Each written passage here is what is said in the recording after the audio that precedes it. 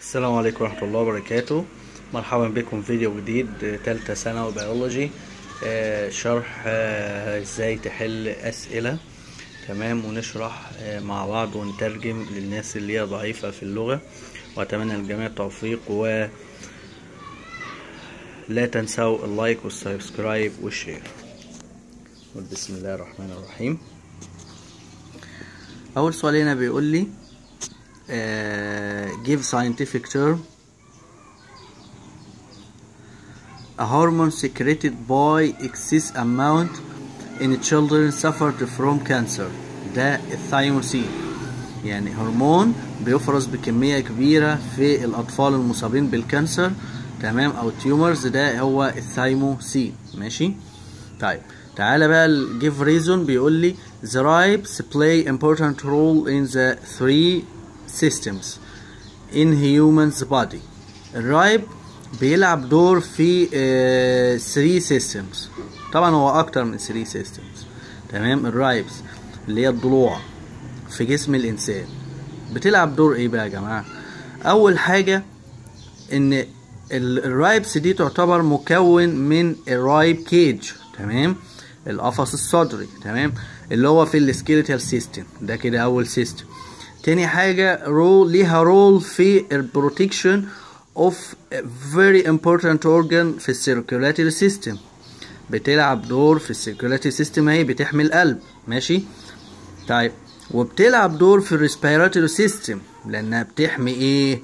بتحمي اللنج، وبتشارك في عملية الريسبيريشن. انا لما بعمل inhalation او exhalation او inhalation اللي هو الانسبيريشن اللي هو الشهيق، والاكسهاليشن اللي هو عملية الزفير اللي بطلع الهواء. الرايبس هي اللي بتاخد وبتدي معايا، تمام، في الفوليوم بتاع الصدر. بعد كده الليمفاتيك سيستم. الرايبس بتساهم في الليمفاتيك سيستم لان البونز بتاعتها، تمام، هوز بون مارو. البون مارو بتاع البونز بتاع الرايبس في inside، تمام، found inside some bones زي الرايبس، يبقى برضو بيساهم في الليمفاتيك سيستم. يبقى عندي الليمفاتيك والريسبيراتوري والسكيليتال والسيركيولاتوري 4 مش 3. هو مهمل حتة الليمفاتيك. طيب تعالى what happens if، ايه اللي هيحصل لو absence of disulfide bonds from antibody.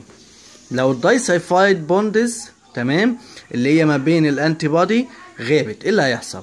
هنقول له البوليبيبتايد تشين الهيفي واللايت which consist the antibody will not bind with each other، تمام، then the antibody degenerate all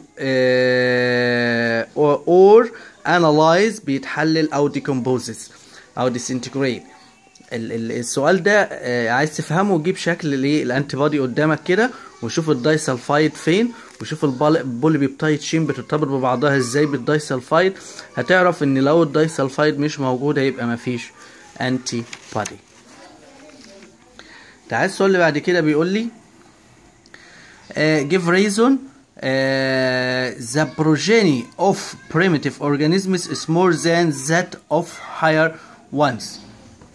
البروجين يا جماعه اللي هو المواليد بتاعه الكائنات او الاورجانيزمز البريميتيف البدائيه الصغيره، يعني زي الديدان والحاجات ديت is more than that of the higher ones. يعني دايما مواليد الديدان والبكتيريا والفيروسات اكتر من مواليد الانسان. ليه بقى؟ لانها because the primitive is endangered يعني معرضه للخطر، but the higher ones have care، عندها العنايه والرعايه and protection through parents، خلال ابائها. طيب تعالى للسؤال اللي بعد كده the extinction of dinosaurs، تمام، انقراض extinction اللي هو انقراض الايه الديناصورز and other giant reptiles اللي هو الزواحف العملاقه. ليه الحاجات دي انقرضت اللي بنشوفها في الافلام؟ because they are endangered، كانت معرضة للخطر due to the hardships، المصاعب والمشاكل اللي كانت بتقابلها and dangers والأخطار they exposed to it. for example natural evidences، الحوادث الكوارث الطبيعية. طيب تعال نشوف السؤال اللي بعد كده بيقول لي the asexual reproduction تمام depends on the mitotic division of the cells. ليه الاسيكشوال بيعتمد على الميتوتيك؟ بسيطة، الاسيكشوال مفيش فيميل وميل تمام، هو عايز كوبي منه، والميتوتيك هو بيعمل كوبي، بيديله 2n يديني 2n، يديله n يديلي n. due to that the number of chromosomes and genetic traits of the offspring comes from one parent and equal to 8. لان انا عندي كل حاجه بتيجي من 1 parent مش 2 parent، فانا عايز نسخه equal to 8. خلاص. طيب تعالى السؤال اللي بعد كده بيقول لي from the disadvantages of asexual reproduction is the features of following generations remain the same.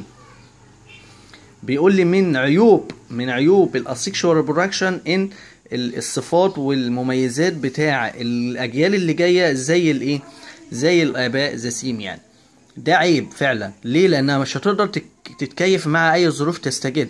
due to the similarity due to that the offspring is identical copy of parent result in less adaptation. ما يقدرش يتكيف. less adaptation اقل تكيف، اقل ايه؟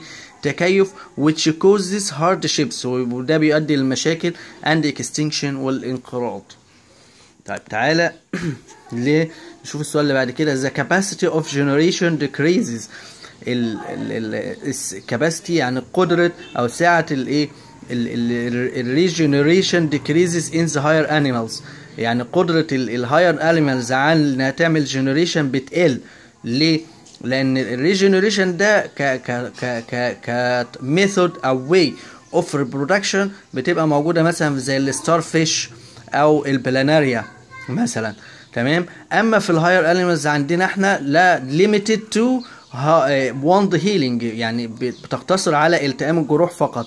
هنقول because regeneration in higher animals only due to the wounds healing، يعني ايه؟ التئام الجروح فقط تمام. طب تعالى السؤال اللي بعد كده. the generation is not considered as a reproduction in higher animals. نفس الإجابة تمام. ليه؟ because regeneration in higher animals is considered only in wounds healing. تمام. خلاص. وبكده نكون خلصنا الفيديو ده، واستناكم ان شاء الله في فيديو تاني.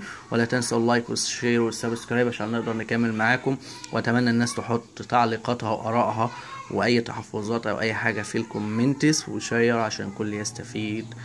تمام. والسلام عليكم ورحمه الله وبركاته.